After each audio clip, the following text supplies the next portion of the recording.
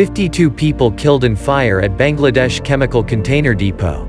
And hundreds were injured. Dhaka, Bangladesh. A massive fire at a container depot near a port city in southeastern Bangladesh killed at least 52 people, including 9 firefighters, and injured more than 100 others, officials and local media reported Sunday, as efforts to extinguish the blaze continued into a second night.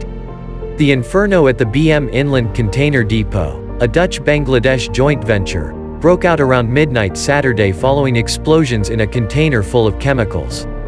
The cause of the fire could not be immediately determined. The depot is located near country's main Chittagong seaport. At least 9 firefighters were among the dead, according to Brigadier General Main Uddin, Director General of the Bangladesh Fire Service and Civil Defense. More than 10 others were being treated for burns, he added. The death toll reached 52 by Sunday evening, according to Ekater TV station, and the area's civil surgeon said the number could still rise as the fire raged for a second night.